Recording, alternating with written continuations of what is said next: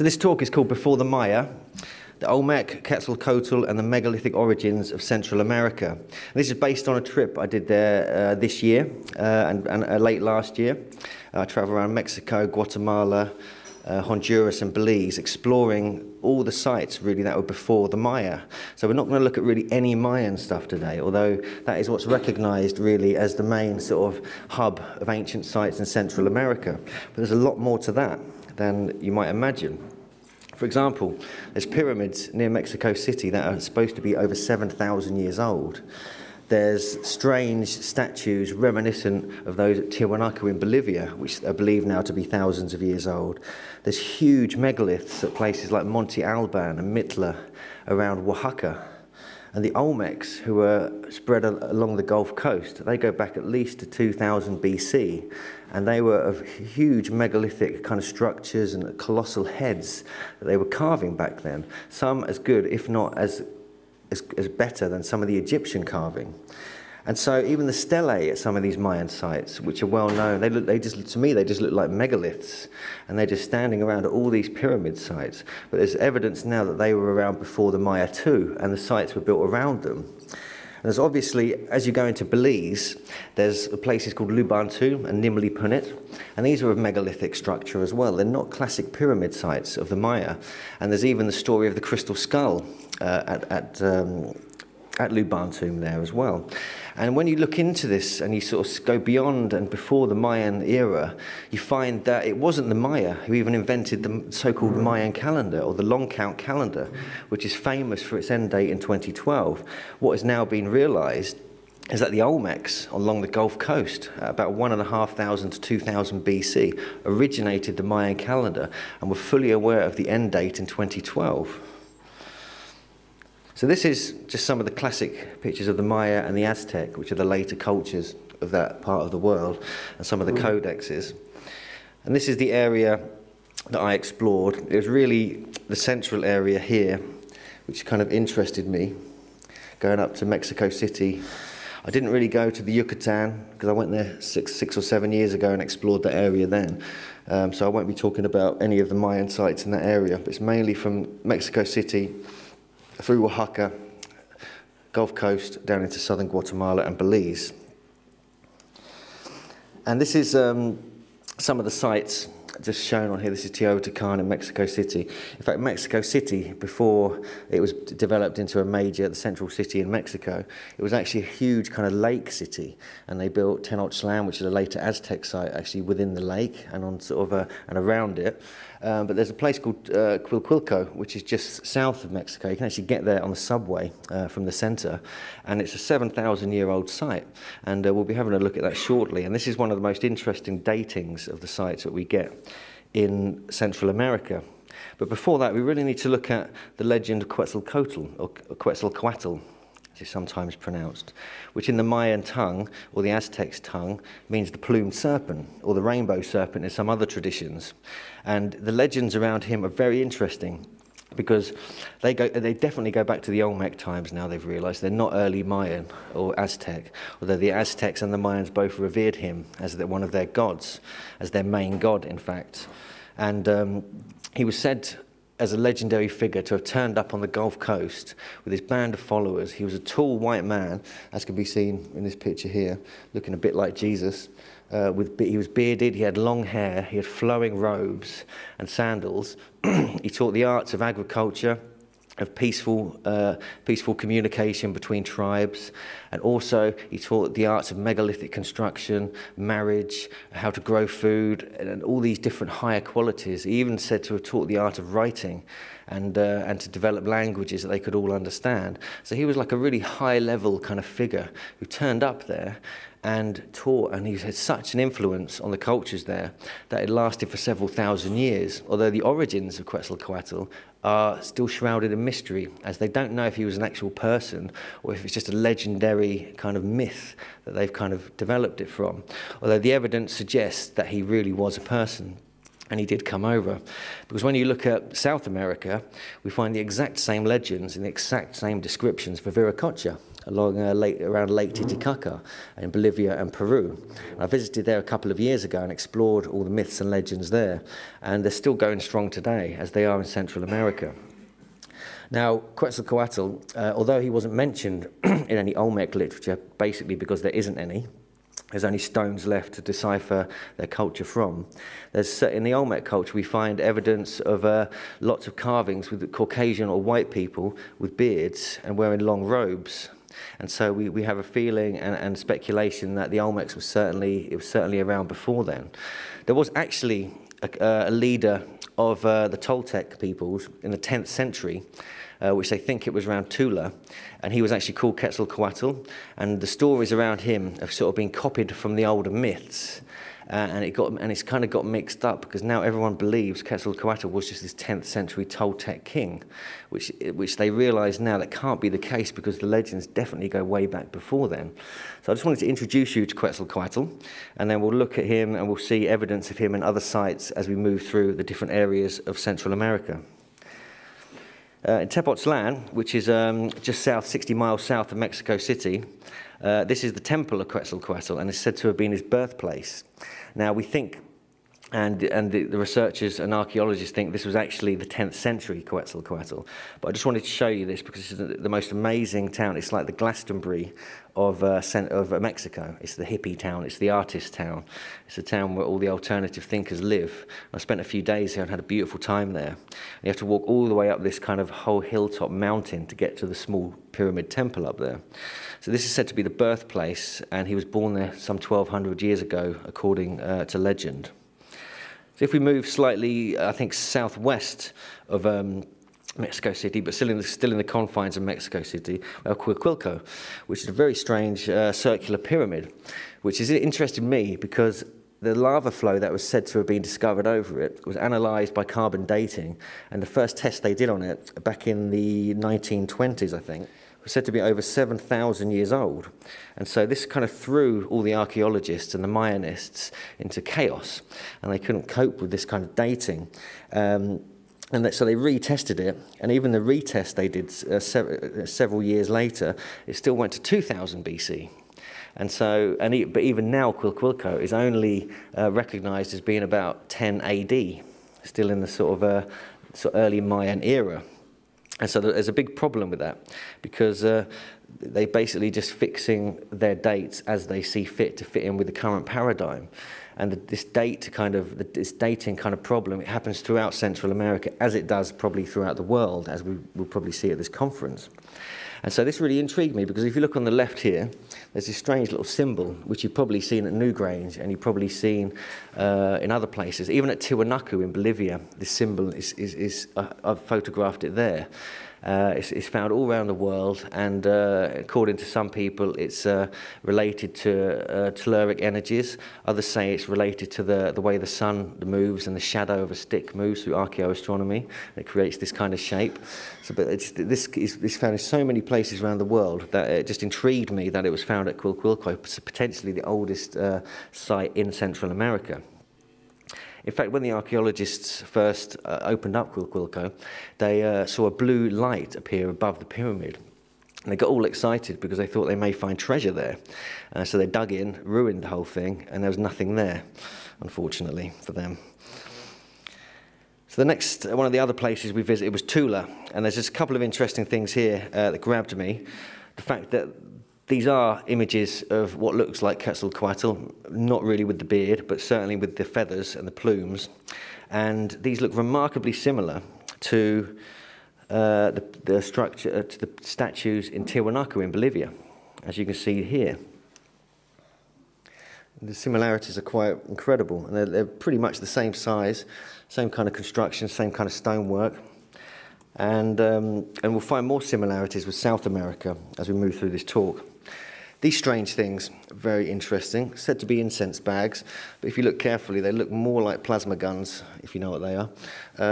In Toltec legend, there's this word, which I can't pronounce, but it translates as fire serpents. And these are said to be, this is what Graham Hancock mentioned in Fingerprint of the Gods as well, is that it was something, as a legend said, they could cut through people's bodies with it, and it was used for decapitation. which is nice. But also, they think it could have been powerful enough to use to cut and shape and carve stone. And this may have been the technique that the ancients were using in this part of the world. And there's a lot of unusual kind of stories about that I've sort of discovered that kind of back this theory up. And this is on the back, this is on the back part. It's kind of on the back part, sort of around here, around the belly button kind of area. You get this strange face as well. And just outside the front of Tula is a very interesting selection of what looks like megaliths. And this kind of, got me being a megalithomaniac. And it just looked like a sort of remnants of a stone circle. I mean, if we found this in England, it would be registered and recorded as a stone circle and probably get on OS maps. But because it's just outside the front in the car park at Tula, it doesn't get that kind of recognition. And all the pyramid sites and the Toltec statues take the credit. But if you look, I took quite a few photos of this, and it just looked like it was the remnants of a stone circle. And so this intrigued me immediately, because I'd heard stories that perhaps some of these sites were originally megalithic sites that were then developed later into pyramid sites and later Mayan sites. So we'll see more of this kind of evidence as we move through this talk. In Teotihuacan, I'm just going to quickly have a look at this. This isn't a Mayan site. They're not sure who even lived there, who even built it. There's a real mystery shrouded around that. The dating on it's a bit controversial. Some people say it's many thousands of years old. The archaeologists say it's like 1,000 or 1,500 years old, depending on who you ask. But at the end of the end of the lane, going down the main lane at Teotihuacan, is the pyramid of Quetzalcoatl, which intrigued me, because you can see again the plumed serpent here, and also here a close-up photo of some of the structures around it. And right in the middle of the whole complex at Teotihuacan, just over this is the Pyramid of the Moon in the background. In front of it, which no one has mentioned, I've never seen a photograph of it, is a huge monolith. And it's virtually in the centre of that area around the Moon Pyramid and near the Sun Pyramid, and all the temples and smaller temples are built around it. And so why that hasn't been noticed, I'm not sure. But they put a little fence around it, so they must have thought it had some importance. And here as well, this is what looks like an Olmec face, or an Olmec jade mask that was in the museum at Teotihuacan. And there's suggestions that the Olmecs may have even been responsible for the construction of Teotihuacan. But that's just speculation at the moment, as there's no evidence. It's just a view from the Pyramid of the Moon looking over to the Pyramid of the Sun. And that's me sitting there. And you can see how, this happens a lot in megalithic sites, but also at pyramid sites around the world, how the shapes of the hill seem to sort of mirror the shape of the actual structures themselves. And it's just down here, just past there, is where that megalith is that we just looked at in the previous slide. So there's a lot to say about Teotihuacan. There's underground tunnels going under the Pyramid of the Sun. There's a few megaliths along the side of the Pyramid of the Sun here. There's a lot of strange stories. There's lots. The placement of it in relation to other sites in Mexico is very interesting, which I'm happy to chat with people about afterwards. It's quite complicated. A geodetic survey that seemed to be done over Central America in prehistory. But the next site we went to look at is Cholula, which surprisingly for many people find this quite shocking when they're told this. This is actually the largest pyramid ever built in the world. And you can see that it's pretty big. This is just the sort of front bit here. And these are people here. You can see the sheer size. And it looked all like this all the way around, apparently. It's a huge, great thing. But the problem with this one is that when Hernan Cortes and his band of followers turned up in 1519 to pretty much behead the Aztec Empire, they came to Cholula, and this was a site dedicated to Quetzalcoatl. It was actually built in his honor, according to legend. And it's 45 acres, has a height of 210 feet. It's about three times the size of the Giza Pyramid, and about twice the size of the Bosnian Pyramid. And so we're looking at quite a big structure, and the sheer man hours it must have taken to construct such a pyramid is not even worth considering. But again, there's evidence that the Olmecs were here as well. So we're looking at a potential Olmec site here. This is some strange kind of Olmec-oid head, which is round one side of the pyramid. We've got these megaliths just popping up everywhere, and there's this kind of face. So as we get into the Gulf area, we'll sort of see lots of these Olmec heads, there's 17 of them in total. But because Hernan Cortes turned up, the similar thing happened in South America. All the people there believed he was the return of Quetzalcoatl. He was a white man with a beard, a band of followers. He came at the same year. Quetzalcoatl promised to come back in, and all these kind of things. So they greeted him like he was their god, and he got treated as such. So he took huge advantage of that and managed to overthrow the whole Aztec Empire within a decade. And so we see that these legends were strong then. You know, even up to the 1500s, the legends of Quetzalcoatl were still very strong, and they were still reminiscent throughout the many years of history before that. Also at Cholula, we have this very strange megalith outside the front of the main steps we looked at previously, and you can see it's got a sort of, you know, this bit here is a little bit like Stonehenge to me. Also, it's got a hole in it, perfectly cut. Reminds me of the stonework in Peru and Bolivia. I mean, this is just standing here. It doesn't have any fitting with the rest of the structure, but again, it's evidence of a potential megalithic kind of culture that were there before the Toltecs, the Maya, and the other cultures. This just shows you a picture from the museum, the complete sort of structure and how big it was. This is an old wood carving. If you head further east, out of Mexico City towards Oaxaca, just before you reach Oaxaca, you reach a place called Monte Alban. And this is a fascinating place. It's a Zapotec site, and they were around before the Maya, maybe 500 BC. The official dating of this site is 500 BC. But there's evidence that there was stuff going on there much, much earlier. And we can see this huge megalith here. It was an astronomical megalith that measured the sort of sun's zenith over that latitude of Central America, and it's been tested and recorded, and it does work as such. These are the strange kind of dancers that the archaeologists call these megaliths that are around the back end of the site.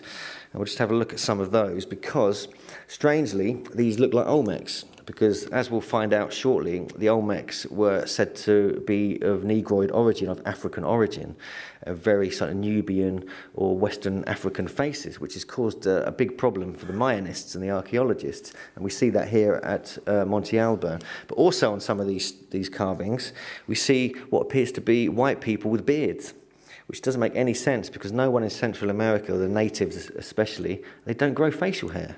And so we're looking at from like up for 500 BC, potentially to 1500 BC, a culture with beards, which must have travelled and come into that country from another place.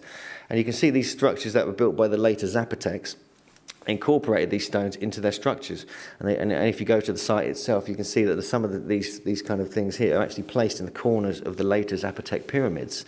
So although that isn't mentioned in any of the official literature on the site or in any of the archaeology books, you go there for yourself and you can see it with your own eyes. As you head out to the car park, you find this huge megalithic trilithon, which isn't even mentioned. Again, it's a bit like the little stone circle outside of Tula. You can see the size of this. I mean, I stood to about that height there.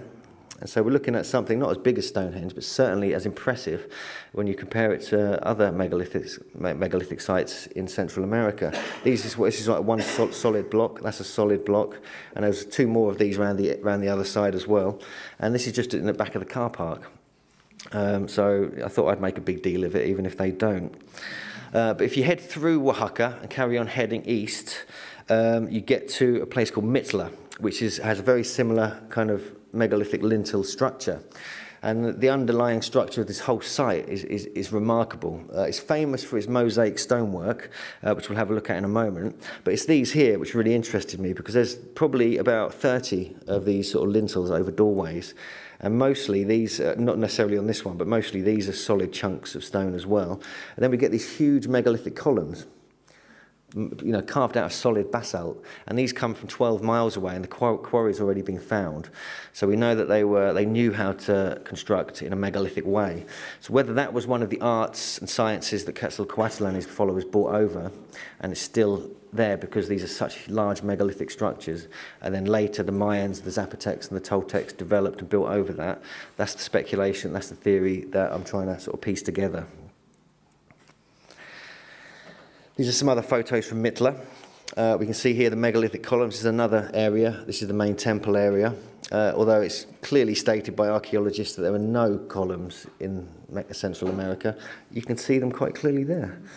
I can see them. I went there. These are the famous mosaics that are throughout. There's quite a few of these in Mitla. It's very famous for that. Zapotecs were incredible stonemasons. This just shows you the sort of size of the stone that just fell over that we're talking about. I thought I'd get a photo of a little girl standing there to make it look even bigger. And this is the main temple area, which these are within, and that is within. It's definitely worth a visit, Mitla. It's an incredible site. It's beautiful energy there as well, and you can spend a whole day there. Driving back in my little tuk-tuk down the road, basically a bike with a sort of seat on the back, driving back to the bus stop, I spotted this. I looked over a wall, and suddenly there was a whole megalithic temple there. It's just derelict, and there was kids playing football in it, which kind of interested me, because you can see, again, you can see the sort of shaping of the stone to fit them together.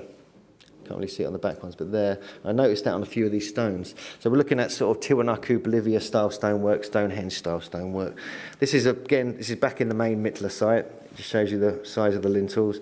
There's a sort of slightly fisheye lens that caused that illusion. It's actually flat and straight. And the beautiful cut stonework, there's no mortar. It's perfectly pieced together like you get in South America. So now we're going to move swiftly into the Gulf area region, the Gulf of Mexico. So all this region here we're looking at, and we're going to move into the Olmecs sites from Mitla there. I sort of went north, well, after spending a few days on the beach down there, of course, then went up north here to the Olmecs sites.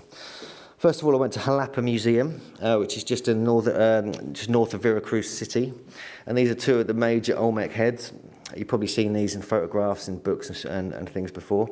17 of these have been discovered in total. They've got about, I think, 9 or 10 on display at Jalapa Museum. Some people say they look a bit like me, but I don't really want to comment on that. And here's another one that's in the garden. I'm just going to have to flick through this because there's a lot of photos I took, so I'm going to move quite swiftly. But you can see the clearly negroid features: big lips, wide nose, chubby face, funny helmet as well. But this happens through every single one of these Olmec heads is like that. They're all frowning as well. So this is why they say it looks like me. This is one that's nearly smiling. It's getting there. But you can see, again, this looks like it's been deliberately damaged. This is something that happened with a lot of these Olmec heads. They were deliberately damaged at a later period, because these basically date from 1500 BC to 1800 BC. Most of the ones here were found at San Lorenzo. Some were found at La Venta, but we'll look at the La Venta one soon. Some were at Tres Zapotes, and there's a few other sites. It's mainly San Lorenzo was like the capital. And on the back here, you get these strange 7 feathers. To me, they're a symbol of Quetzalcoatl. Here's some more heads. This one's completely battered. This one's actually smiling. It's the only one out of 17. So this one's not smiling so much. He's been quite destroyed. But again, you can see the features. Clearly, that's not native Central American.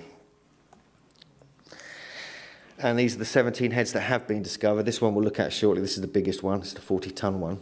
And it's known that these were moved about 10 to 15 miles from the mountains at the south of San Lorenzo, the ones from San Lorenzo anyway. And they've got no idea how they moved. And there was a hilarious BBC documentary that went over to this area to try and move an equally large piece of basalt from the mountains there using primitive techniques. And another guy trying to carve one of these heads using the tools that they would have used then. And it was the most enjoyable program I've ever seen, and how they failed so miserably to even move a stone a few yards, and with 100 people, they ended up using cranes. And how they couldn't carve the stone from this sort of top college professor, and he was so humiliated he went home halfway through the program. So that's what I might have to show that another year. It's thoroughly enjoyable. And this is again, this is Jalapa Museum. This is some of the classic stonework you get of the Olmecs. You get this crouched position. This comes up a lot. You get these huge altars, which are kind of this big, maybe 10 feet wide. Solid basalt again, carved beautifully. This is obviously worn. And these strange zoomorph, anamorph figures, crouched Egyptian-looking childlike figure. These keep turning up. And we get the elongated skull. This is actually from Jalapa Museum. And this is the same thing as we saw yesterday. That this is one from Nazca that I took a couple of years ago. And so we're seeing the same kind of elongated skull kind of culture in Central America as you get in South America. And so again, we're seeing the connections keep turning up. There's a suggestion that the Olmecs were either they actually went down to South America through the whole of Central America and actually met up with these people to learn the techniques, but this is just speculation. This is the strange turtle. I just really liked him, so I thought I'd show you that. So we move now slightly further east from Jalapa, past Veracruz town, to a place called Santiago Tuxtla. And in the plaza there, we have this head. This is the biggest one they've ever found. It's 40 tons. It's the only one with closed eyes. They're not sure why. And these are in the little museum there. And again, you can see the clearly Negroid features. This has been, analysed by lots of different people. And you can see the sort of cool, funky sort of 50s haircut as well on both of them. And this is in the museum there, again, yet another Olmec head. And this is very interesting because it's got 7 braids on the back. This has been analysed by some researchers in Western Africa, and they do exactly the same technique there that has been known about a few hundred BC. And so they're realising there is a possible connection with this sort of style here. You see the great big kind of axe-like earring. And these are some of the mounds, although this was just in the museum, you can't go there anymore. These are some of the mounds around the back of near Tres Zapotes, which we're going to have a look at in a moment. And they were basically like a mound culture, a bit like North America and a bit like in Britain. And they used earth as their main building construction. But there is evidence they were using stone too in some places where they could. But because the Gulf Coast doesn't have a great deal of it, because of the tropical climate, they did use earth a lot, but a lot of it's obviously been destroyed now because of the very, very hot, humid tropical climate. I'll take questions at the end, if that's okay. And this is another Olmec head. This is actually in Tres Zapotes, and you can get a bus straight there from Santiago Tuxtla. It's not easy to get to these Olmec sites if you do travel in this part of Central America, but you can do it. And following on from Paul Devereux's work yesterday, this is very interesting. Some of the stones in Tres Zapotes are acoustically built and designed. This is actually quite a big construction that kind of goes around like this. It's pretty big. It kind of goes, it's probably about 10 feet wide in like a circular kind of hoop. Yeah, and this is where they meet again, but they've obviously cut it here because that's got a different tone to that one. I did record it on my camera, but I can't show you it here. And again, this is a very strange sort of anamorph figure. A lot of them have these square bits going off the back as though they were placed within walls. And you get this at Tiwanaku in Bolivia, exactly the same kind of design and style. This is the famous long count calendar stone found at Tres Zapotes. This really, really annoyed the Mayanists when this was discovered. Back in the 1950s, and it's one of the earliest dates that have ever been recorded in the Mayan calendar. Before that, before this was discovered, the earliest Mayan date was 228. Sorry, let me just get this. The earliest Mayan date was about 100 or 120 AD. So when Matthew Stirling, the archaeologist, uncovered this in the 1950s and found a long count date, which goes back to 31 BC, the Mayanists and the academics went into shock, and they couldn't cope with the fact that all the research and academic books they'd written about the Mayans, saying it was the Mayan calendar and all this kind of stuff, had been completely destroyed in one foul swoop by Matthew Stirling and his discovery of this particular stone at Tres Zapotes, which has a 31 BC calendar date. I'm not going to have a chance to get thoroughly into this whole calendar issue here, but Jeff Stray is probably around and he can sort of fill you in on some of the details, and I can have a chat afterwards about the finer details of this. But there's been other calendar dates as well, which have been found on stones. This is just an analysis of that particular stone. This is what's on the other side of the stone, a very strange guy with a sort of chest thing he's wearing, and I can't really work out what the rest of it means. But in Chiapa de Corzo, for instance, which is quite a bit further south, another cycle, what's called cycle 7 dates, which is about 100 or so BC, which is here, and we're up there at the moment. But here, yet another calendar date has been found, and this has been analysed by Jeff Stray. And these are some of the things some of the dates he came up with. Now, if we're talking about the Olmecs, this date kind of fits, but because part of the stone's missing, we can't finalise and fix the date, which is just the nature of the way these dot and bar systems work. So these are the possible ones. That's the ones that the academics have gone for. This is the one I like because it fits in with the Olmec period perfectly, and this is the kind of time they would have been developing the calendar, because it's quite well known, so you're aware of this, that the long count, or the 13 Bacton cycle calendar, began in 3114 BC and ends in December the 21st, 2012. And so this intrigues me because there's not any known culture, apart from possibly Quetzalcoatl and his people, and Quilquilco, that go anywhere near that date. And so who was around to start the calendar in 3114 BC? My money's on Quetzalcoatl, and he was the one who influenced the Olmecs when they turned up around 2000 BC, and then they developed the calendar that he'd started. Again, this is speculation. They could have, in some traditions in the Mayan calendar systems anyway, they backdate their calendars to cover epochs of time they want to have power or control over. Lots more to this than that. This is just a brief sort of plethora of ideas. But there's much older dates than that, possibilities with this Chapa de Corzo one. So it's just interesting to note that although the Mayans developed the calendar and turned it into this hugely sophisticated masterwork of multiple calendars, it looks like the Olmecs were the ones who kind of got the first inkling of the date sorted out. They also had the Harb calendar, which is the 365-day solar year calendar. And there's evidence now that they even had the 260-day Tzolk'in count as well, which is the sacred calendar. But we can talk, have a little chat about that afterwards if anyone wants to get into numbers. This is another one, which is quite interesting, 156 AD. Although it's a bit later, it's yet another very early, one of the earlier dates of the calendar of La Majora. Anyway, so if we move slightly east from Tres Zapotes to San Lorenzo, this is one of the most important Olmec sites. There's not many left anyway, and most of the sites have been completely destroyed, apart from La Venta, which we'll have a look at shortly. This is one of the most recently discovered Olmec heads. It was discovered in the 1980s. It was actually found in a swamp, and someone got really freaked out when they were on their boat on the swamp when they saw this massive head looking at them, because it was facing upwards, and it's like, oh my God, what's that? And then this strange stone spheres as well. These are very similar to the ones you obviously find in Costa Rica and also in Bosnia, around the Great Pyramids in Bosnia too. There's some other carvings from San Lorenzo, this very strange sort of black basalt super rock on the right here. Mutilated faces on the left. The top right, we've got what looks like a Caucasian fella crouched and sort of hugging a stone. It's a bit like some of us do in Glastonbury quite frequently. And also we have these strange markings, and there was obviously some kind of stand they used there.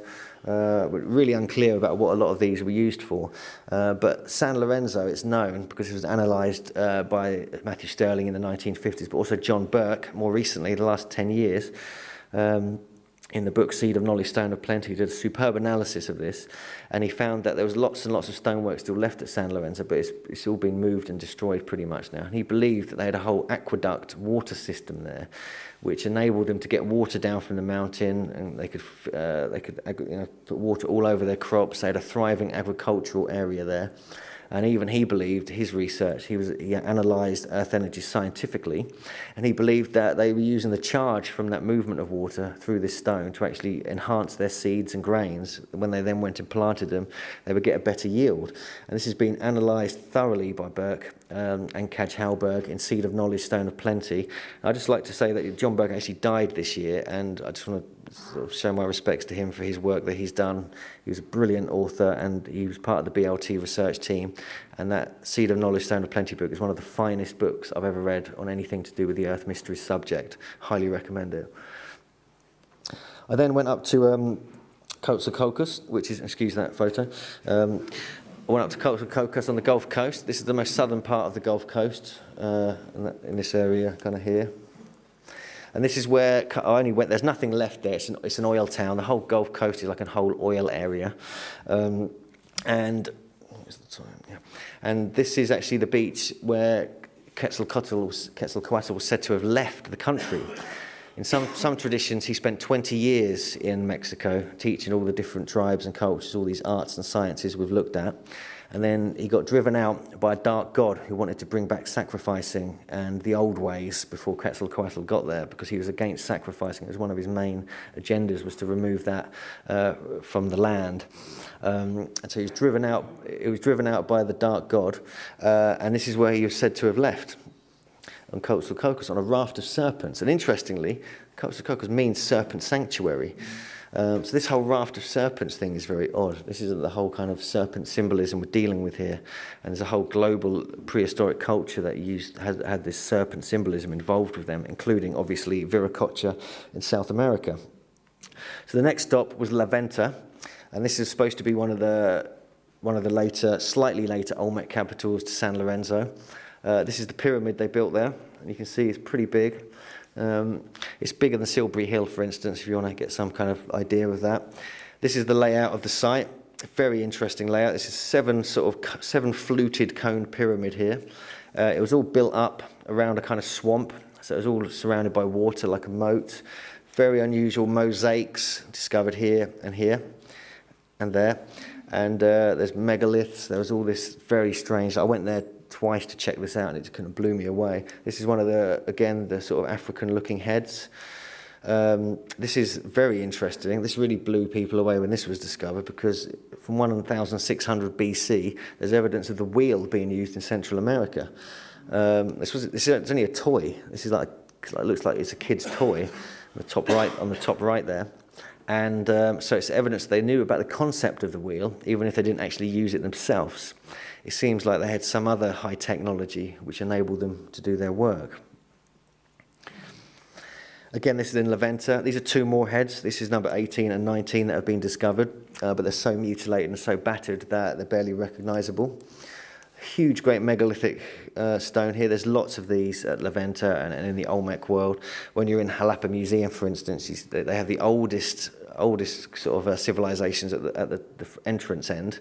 So everything's massive. It's all Olmec. It's like huge megalithic stuff everywhere you look.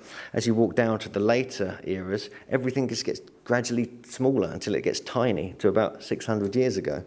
And so you see that the high technology of moving these super huge stones was known, and it was gradually lost in this part of the world. Again, this is La Venta. These are just reconstructed heads made of fiberglass. This is the central plaza. This is all these columns. They've all been broken now. These are all basalt. These were moved from several miles away. And this is sort of how it was laid out, although they would have all been standing in a tight circle of columns, like a sort of, almost like sort of wood henges, like the sort of tight timber circle, but with these basalt columns. A lot of the, most of La Venta, most of the stones and the heads were moved to a place called La Venta Park. This is where some of the mosaics were saved, some of the Olmec-oid kind of figures were saved, and this is just a reconstruction of how strangely these mosaics were built very deep. It kind of looks like they're trying to build a swimming pool to me, but that might not be the case. And this just shows you on site the pyramid. It's a very wet and windy day, but I still did it. This is the strange kind of, again, keep seeing this Egyptian-looking stones everywhere you look.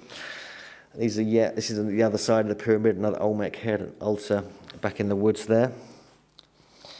And La Venta seems to be, on this great energy line as well, this rainbow serpent that also goes through Lake Titicaca, and obviously this is the extension of the Michael line they meet at Lake Titicaca. So this is La Venta Park. This is where a lot of the stones got moved to. My sort of similarities are ridiculous. This is an unfinished head. You can see some kind of technique of how they were constructing these things. This is a very strange kind of demonic-looking feature. This is the smiley one that we saw earlier. This is a reconstructed one. La Venta Park's very interesting. It's in Villahermosa town, which is the main oil town on the Gulf Coast. It's definitely worth a look. They've got a zoo in there as well if you like animals. Here's the flying man. He's quite famous. He kind of points at everyone. He's in quite a few different Olmec things. This is the sort of more Mayan-looking sort of figurine and headdress. Looks like he's being greeted by a bearded fellow here, carrying what looks like a rifle. So there's lots of strange carvings the more you look at these. This is what they used as tombs, these basalt columns to construct their tombs. This is one of the more battered Olmec heads. This has been compared to the face on the Sphinx by various people. It's got, if you look at the profile of this, it's remarkably similar. This is again a close-up of the Olmec kind of shaman emerging from the cave. You can see this here is actually the extension of this goddess's or woman's arm, which turns into a serpent, and it's like it's holding a serpent against the ground. And here we can see 4 serpents come in from different places. So again, the serpent symbolism was very rife with the Olmecs. This is one of the main Olmec heads at Laventa Park. It was obviously at Laventa site itself before it got moved in the 1950s. So we're going to move down from the Gulf Coast. You've had a quick Olmec kind of download there. I didn't get to Chapa de Corzo because there's nothing really left there. So we went down to Izapa via Palenque and a few other places. I was quite interested in this place because I'd read all the work of John Major Jenkins.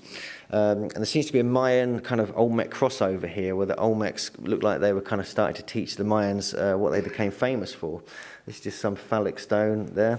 These are some of the amazing carvings. And here we keep getting this kind of serpent, or some people, there's lots of frog figurines as well we'll look at. Jenkins believes that a lot of these symbols that are on and carvings on the stones at Izapa show galactic alignment in 2012, and he's written several books about this. It's highly recommended. What interests me about this place is these sort of psilocybin mushrooms and these Bufo-marinus toads. As Paul Devereaux mentioned once or twice yesterday, they were obviously a highly psychedelic culture, so much so that they were carving them into stones. Psilocybin is the same stuff you get in the magic mushrooms in Britain. Bufo-marinus toads, you get 5-MeO-DMT from their shoulders, and if you extract it in the correct way and smoke it, you have the most powerful psychedelic experience known on Earth. Not that I've done that, of course. And here is some of the beautiful stonework in the Izapa Museum, which is in the nearby town of Tapachula. And we moved into Guatemala, over the border, to the most dangerous town in Central America, but we didn't know that at the time. And this is a place called El Baul, and we had 3 guards. They didn't have guns on them, unfortunately, but we got away safe. And they took us to these sites, and this is El Baul. Again, you see this sort of very Phoenician, Egyptian-looking kind of stonework here.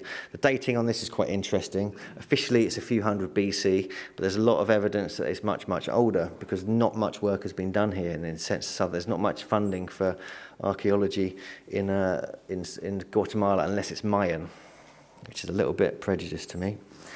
These are some of the stones out in a field called Bilbao, just not far from El Baul. These are just left in a sugarcane field. Apparently everyone on the street there carries guns if you go there, so be careful. And these are great big figurines. I've got a better photo of this that's in the museum. This was another one. When you see the carvings in a moment, you'll see there's really beautiful carvings on there. It's a stunning piece of work, very similar to some of the Olmec stuff. This is one that they just discovered the week before we got there. So I don't know if we can claim anything on that, Jacqueline. That's obviously Jacqueline. But there's a face there, eye there, earlobe there, and there's a lot of other stuff going on. You can't see it clearly in that photo, but I'm sure that'll be excavated soon. This is another stone just out in the field at Bilbao. You can see the beautiful stonework. Again, quite unique, very Olmecoid. Here's some other strange faces here with tongues or something sticking out their mouth. Again, great megaliths. Outside, this is just, they call it a finca, it's just a little museum basically. You have to find the local guy with the key to get in, but we did that. Here we get the strange Olmecoid heads. This is all in the El Baul Bilbao area, of great big megalithic chunks outside the church. And again, we get the psilocybin mushrooms and the little spheres. So we know that there was definitely some kind of psychedelic fun being had by that lot. Double serpent symbolism, this really interests me, especially with the earth energies research that I've been doing and me and Sean have been working on over the years. And they're sort of coming together here. It's like an sort of Ouroboros almost as well. This is a replica of the stone we just looked at, and you can see the detail of the stonework is rather incredible. And here's just another selection of the stones from the Bilbao small museum there.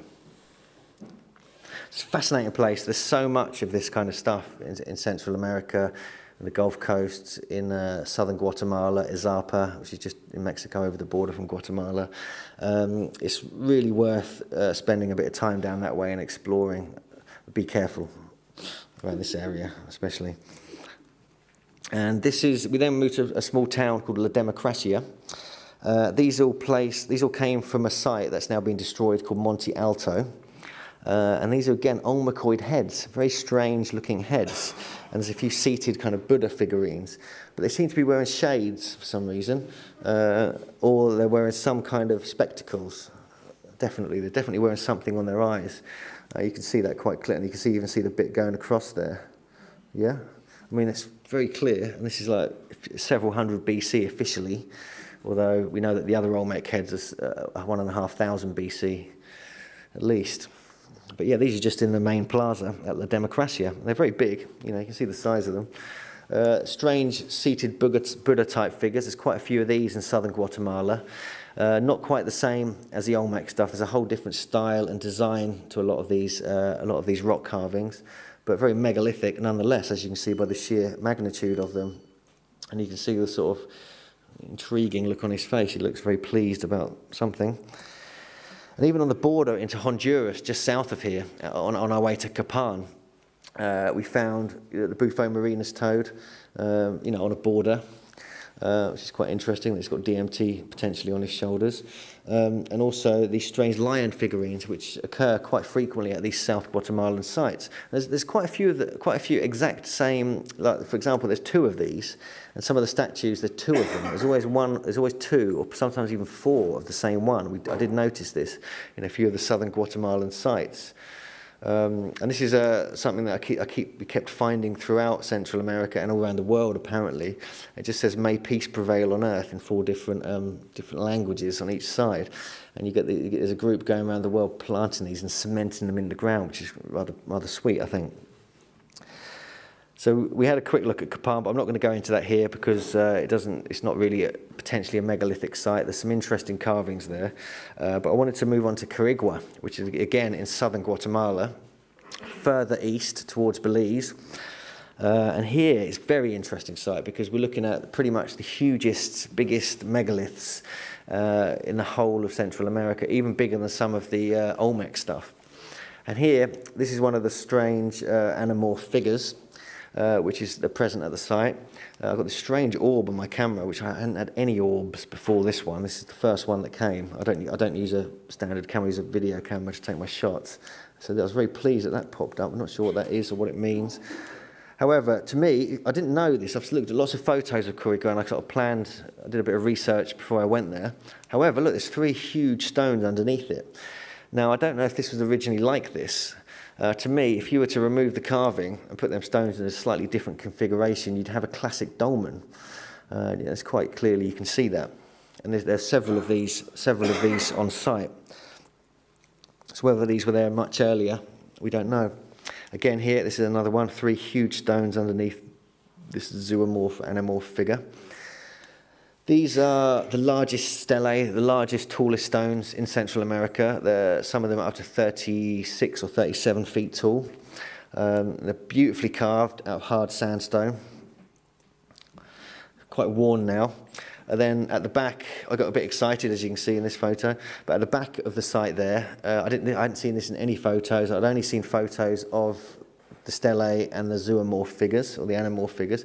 Got back there and suddenly I find this huge megalithic kind of construction, which is part of the whole kind of temple complex there.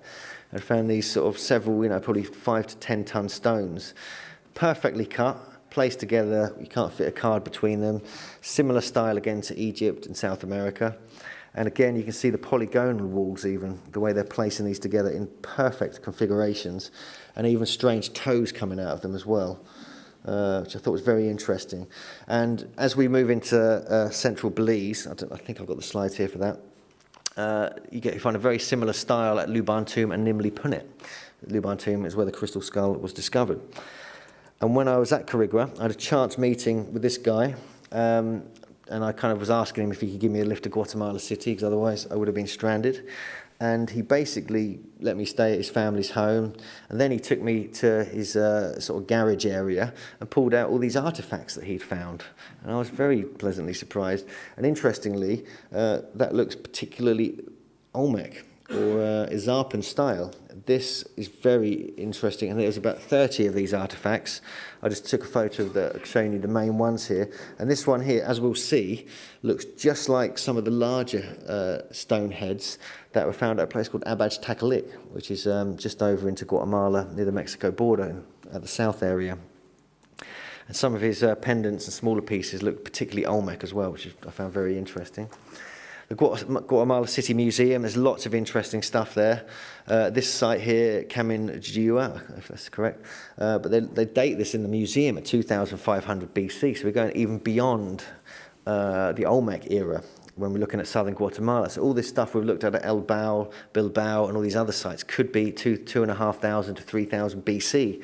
And again, we get this psilocybin mushroom, we get the Bufo marinus toad, we get the dude with shades on, we get the seated Buddha figures, we get these beautiful carvings, really well done. Guatemala City Museum is awesome, and it's really worth checking it out if you're there, if you're interested in the Mayan stuff as well, of course. Again, either a strange crash helmet or a mushroom on his head. Again, strange eyepieces, the glasses, shades. Seated figures, some of the stelae. There's so much stuff in this museum, you really have to explore it thoroughly yourself. I just wanted to show you some of the key pieces there relating to my research.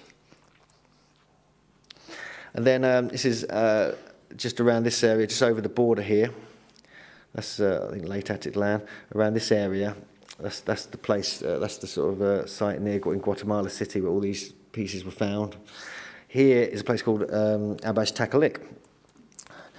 It was a very, very hot day I was there. I can barely cope with the heat that day. Like I can barely cope with the cold here today. These are some strange chambers that I found there, and these look particularly sort of Irish or from Cornwall or even New England, showing megalithic kind of construction again. This is like the smoking gun of the Olmecs. This is yet another Olmec head, the only one that's been discovered that looks anywhere near like the ones on the Gulf Coast further south than there, and this is down in southern Guatemala. You can clearly see the ear there, you can see the shape of the helmet, and the archaeologist guy, and there's a lips there, a nose there, not much left of it, but it might look thin to you, but most of the Olmec heads are quite thin if you look at it on profile.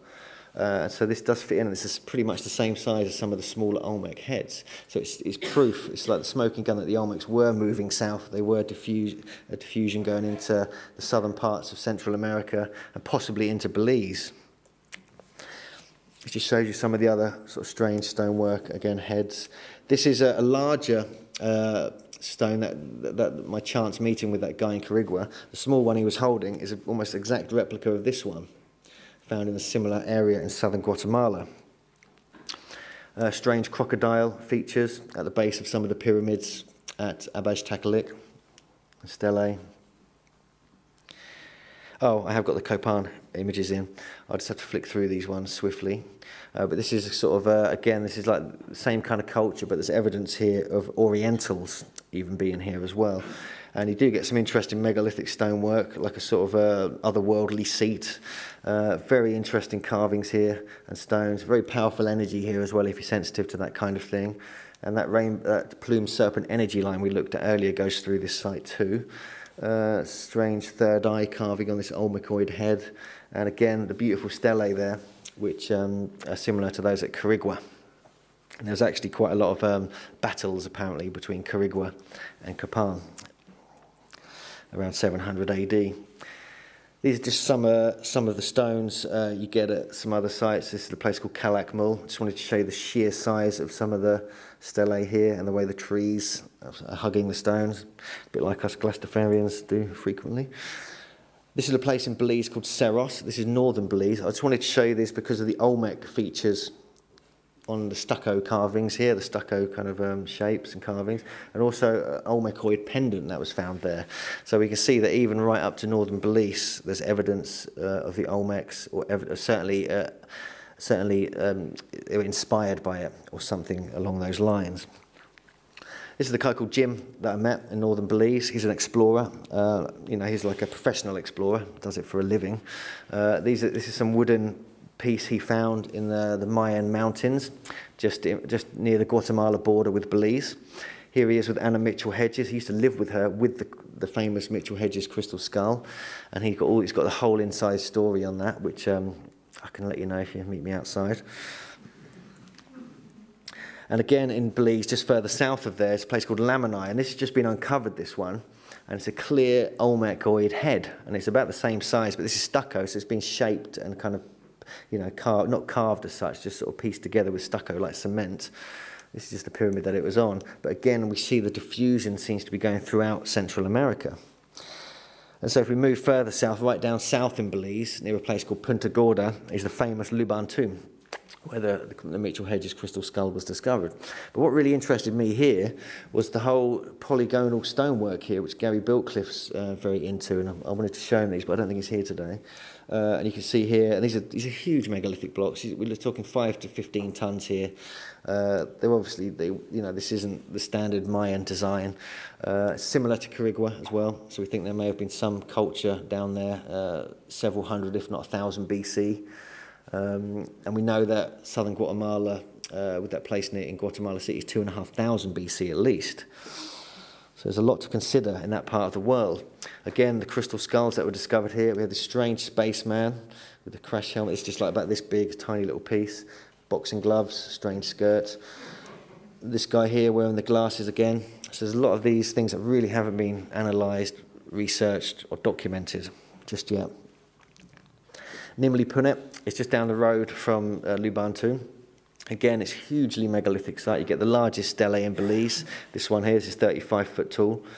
This is my Mayan friend who was showing me around. I stayed at his Mayan family's home, which is very pleasant. These are some of the megalithic blocks in the stairway. So we can see that there's clearly a megalithic culture going back throughout Central America. So I've just given you a brief outline of some of the places that we visited, and it just proves to me that there is something going on there that hasn't been looked at thoroughly. The only person I know who's done a good book about this is David Hatcher Childress. He's really covered it effectively about the Olmecs. But with the calendar evidence here and the evidence of perhaps that Quetzalcoatl was actually a person and not a legend, as most people think, suggests that this is definitely worth looking at, again, from a megalithic perspective. This is why I felt it was appropriate for me to stand in for Sean here and do this. And this is just, I was going to finish up here on time, which is good. This is the carving from Tikal that was actually, that's in the northern highlands of Guatemala, which is one of my favourite places on earth. And this is a carving that was removed in the 1930s and taken to the Berlin Museum. And it's one of the only pieces of evidence that there was some kind of ancient destruction in antiquity. And this is what a lot of people believe Quetzalcoatl and Viracocha and all these other groups of these so-called white gods came from. That they came to this land from another place because their land got destroyed. And this was the only evidence in stone of that kind of thing happening. The problem is this actually got ironically destroyed itself in the Berlin Museum when it was bombed in the Second World War. So it's quite unfortunate, but at least there's photographs and illustrations of it. And obviously, with 2012 fast approaching, it really is good from my perspective, from the ancestors and the ancient perspective, to know where we've come from, especially as the Mayan calendar or the Olmec calendar ends on December the 21st, 2012. It's worth having another look at what they were doing back then, so we get some idea of what we were doing back then, so we have an understanding of who we are now. And on the other hand, it could be just as simple as this.